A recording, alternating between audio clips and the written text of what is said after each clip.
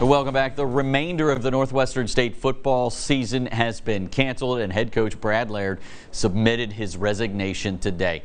Laird has been the head coach of the Demons since 2018 and has a 16-41 record, 15-25 in Southland Conference play. The sudden death of defensive back Ronnie Caldwell weighed heavily on Laird and the Demons, leading to the resignation and cancellation of the remainder of the season.